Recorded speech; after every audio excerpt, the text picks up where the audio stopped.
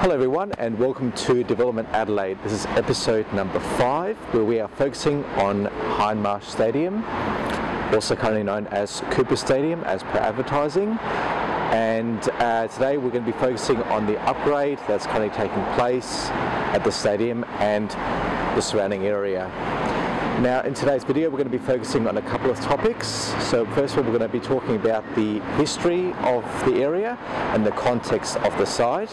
We're also going to be looking at the stadium upgrade and the $53 million that's been invested by the state government.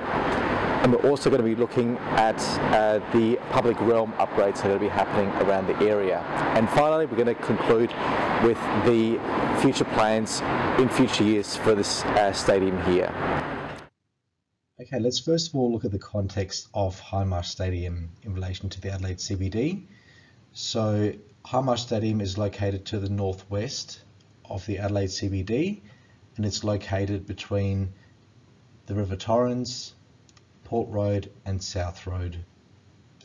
Now it's also very close to public transport options including the tram, Bowden Station and numerous bus routes that run along both Manton Street and South Road. Hindmarsh Stadium actually started off as an oval with cricket and football being played. It was also the home of the West Torrens Football Club in the SANFL. As you can see in some of those photos, you'll be able to see the people playing cricket, football, and there's some works happening here to build the pitch. Football, or soccer, started being played at Hindmarsh Stadium in the 1960s when it became the home of South Australian football. The first grandstand was built in the 1960s with a capacity of about 2,000 people. Several national games took place at Hindmarsh Stadium from then on. Floodlights were established in the 1970s, providing much needed light for night games. In 1977, the National Soccer League was launched, which provided games from both West Adelaide and Adelaide City. In the late 1990s, Hindmarsh Stadium was redeveloped with a new western grandstand to increase capacity of the stadium. This was constructed for the Sydney Olympic Games in the year 2000, and this artwork right here commemorates that event back in September of the year 2000. And then later on, a $53 million upgrade was announced and construction commenced in 2021. This new upgrade will provide an eastern grandstand roof and also some more corporate facilities. The upgrade of Hindmarsh Stadium is a $53 million state government commitment and will be built in 3 stages.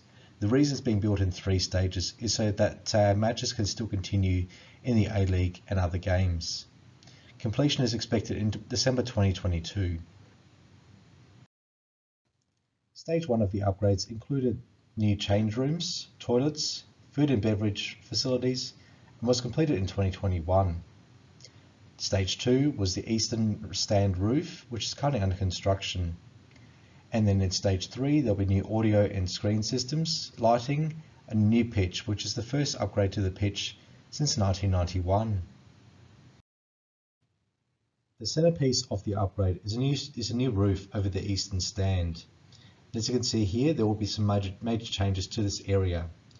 First of all, a whole new area will be constructed here towards the end of the stand, and some of the seats down here towards the back will be removed to support the new corporate facilities being constructed.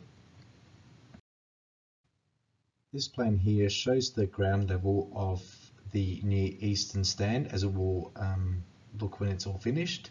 There's a back of house entry here, and the main corporate lobby entry will be towards Manton Street. There will also be new paving, and the accessibility ramp will be removed and it's being replaced with lifts to enable people who need access support to access the stadium. And this plan here shows the actual corporate facilities. You can see here the large function room, which isn't available at this moment in the existing corporate facilities across on the western grandstand. And obviously you've got the kitchen here, and bars, and amenities like toilets and so forth. This is another drawing of the eastern stand in its final form. And as you can see here, the biggest change here will be the corporate facilities that are up on the top of the eastern stand, and obviously the outside view from Manton Street, where you can see the huge glass windows along the street. These renders here show the eastern stand in its final form. As you can see, it's quite a big change from the existing setup, and this is where most people will get into the general admission area of Hindmarsh Stadium. The eastern stand isn't the only one that's getting some attention during this upgrade. The Western Grandstand will also get some work done on it, especially the media facilities for the upcoming World Cup in 2023. First of all, you'll also see a lot of the ticketing gates will be set up a bit differently over the next season. There'll also be some removal of some seats in the back of the Western Grandstand to allow for those media facilities, and there'll also be a new lift installed at the Western Grandstand to allow for better access. These plans here show how the final form of the Western Grandstand will look. First of all, you've got a new reception and merchandise area, along with new turnstiles to get into the stadium. There'll be a new food and beverage outlet right here on the ground floor. Moving on to level 3, there's a new match day office, and that's very much for the World Cup in mind. And also you've got the new media facilities up on level 6, which are much greater than the ones we've got at the moment. One of the important things to note about this upgrade is that the actual capacity of the stadium won't change. So as you can see here, the Western Grandstand will still be the largest stand in the whole stadium, whereas the Eastern stand will continue at its existing level. Next thing is the public realm upgrades around the stadium itself. So first of all, we'll have a major upgrade for Holden Street, some minor upgrades for 3 close by streets, including Milner Street, Mary Street, Crawford Lane, and the works will be happening between March 2022 and December 2022. One of the other streets that will be getting a major facelift is Holden Street, right here on the western side of the stadium. The road itself will be narrowed and the footpaths widened to accommodate more visitors to the area, especially those going to the stadium. The intersection of Holden Street and Susan Street will be upgraded with a raised pedestrian intersection, which will allow for step-free access towards the stadium. Looking more towards the east of the stadium, Mary Street will be getting an upgrade. Currently it's a 2-lane one-way street, which is very, very unusual, to be honest. So it's great to see this happening now, where there be just 1 lane in one direction and then some more parking and green space set up in the existing lane that's being covered up. West Street, which is even further across Port Road, is also getting an upgrade. The upgrade itself will feature a raised footpath and street, and there'll be a lot more greenery around the area as well. Now looking at some progress photos of the area. As you can see here, this is towards the start of the upgrade. New stairs were installed to provide better access from the ground to the stand itself, and this is the start of the construction of the new roof and corporate facilities. Towards the end of the season, they also started demolishing the light towers, which will be taken down and upgraded. Heading into April or May 2022, this is when the main work started being constructed at the stadium. So as you can see there, this is a bit of a progression of how the roof was constructed over the eastern stand. As well as 2 new screens that will be added onto the stadium, the existing screen towards the north of the stadium will remain in place as a scoreboard. Looking now at some further photos, in August 2022, you can see the new light towers slowly being installed into the grounds. The entrance towards the Western Grandstand was also completely gutted, and new merchandise facilities will also be added to this entrance. And in the last photo here, this is where you can see the new food and beverage outlets being installed. Still looking at the August 2022 photos, you can see here that the new roof is now in place, and the new media facilities are slowly coming together.